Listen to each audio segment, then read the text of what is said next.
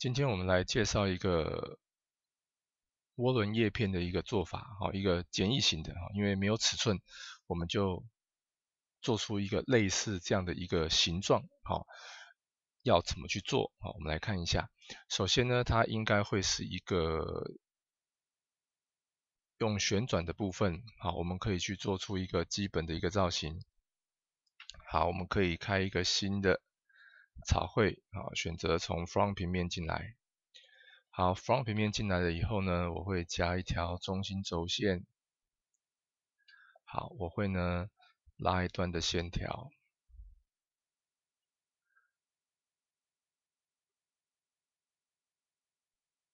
尺寸自行去做决定。然后我会稍微做一下导圆角。好，接下来呢，我们把尺寸稍微再美化一下。好，我把尺寸稍微做一下整理。好，接下来呢，就可以对它来做一个旋转的动作。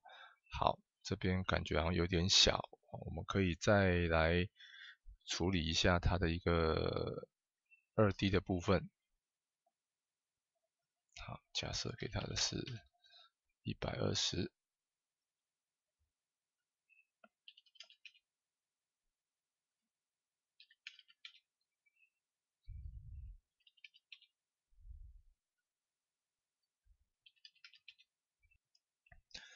好，做了一个整理以后，我们去对它做一个旋转。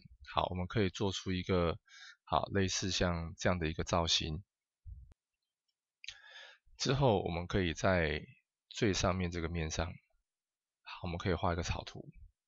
好，我可以去参照一下，参照这个边，参照这个圆的边。好，做好了以后呢，我们可以来做一个云形线。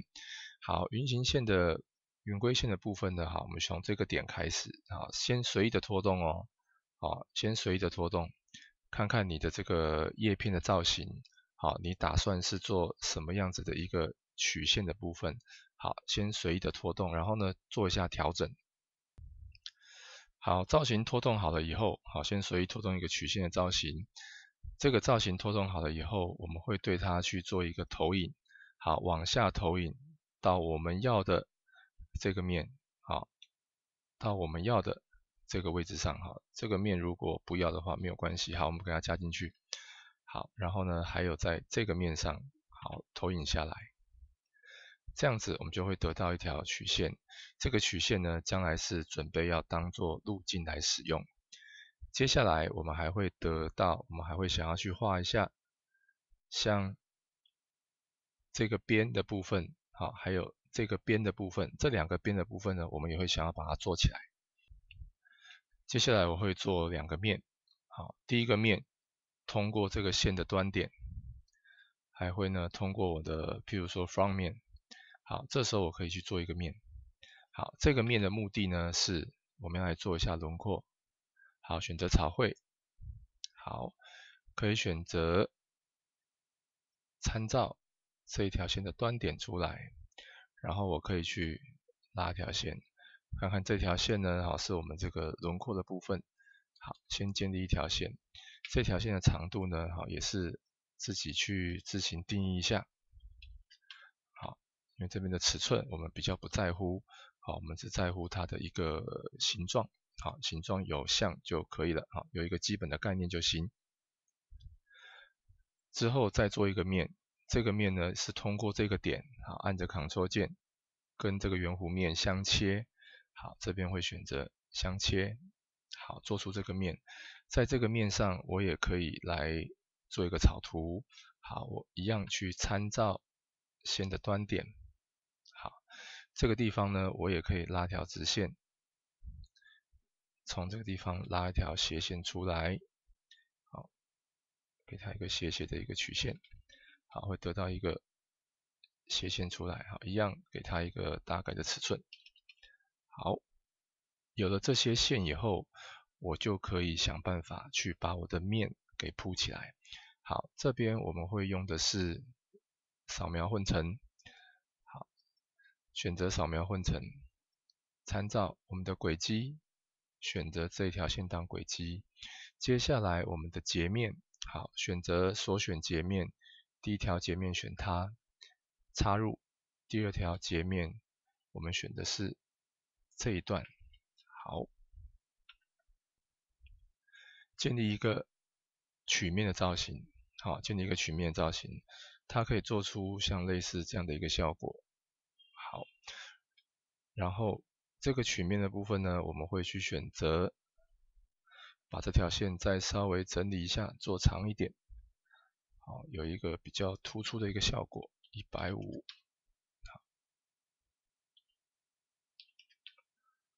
好，会做出像这样的情形。好，做出这样的情形以后，我们去选择这个边，我们要加一个位移，加一个延伸，把这个面稍微再延伸进去一点，也不用多，能够吃进去，因为等一下我们要有厚度，有厚度的话呢，它必须要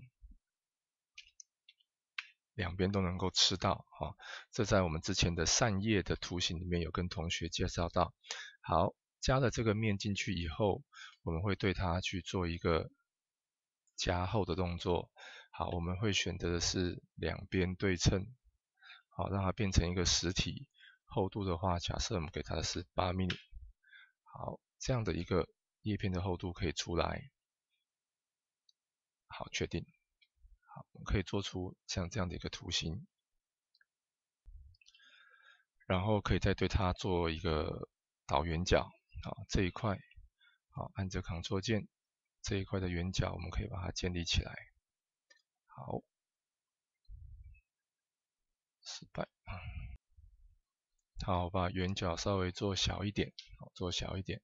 好，我们的圆角可以建立出来哈。好，这个地方的面不够大，好，不够大，我们可以再把这个面再延伸长一点。好，刚才的部分没有做到，再选择长一点的面。好，这个边也没有加进去，把这个边也加进去。OK， 好。这样子的圆角的部分呢，就会一路就这样子过来了哈。这个地方刚才没有注意到。好，接下来我们就可以把这些部分右键做个群组。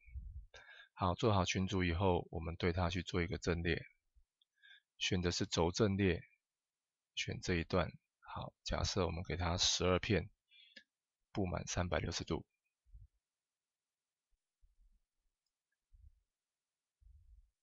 确定。好，这样的一个叶片概念我们就可以做好。然后这个地方我们可以先把它给隐藏起来。好，这边的线条用不到的地方可以把它隐藏起来。好，再来呢，你会发现这边会有一点点凸出来的部分。好，我们可以再选择草绘。好，选择是 top 面，草绘进来。然后我们可以去做一个投影。抱歉，做一个同心圆，点2下，做个同心圆出来。然后呢，这个同心圆我们打算对它做除料，反方向的除料，抱歉，另外一侧的除料，好，直接就往上削掉。好，这个部分我们就可以做好。OK， 这样子呢，一个叶片的造型我们就可以完成。好，涡轮叶片就这样子介绍完，请同学可以试着做做看。好。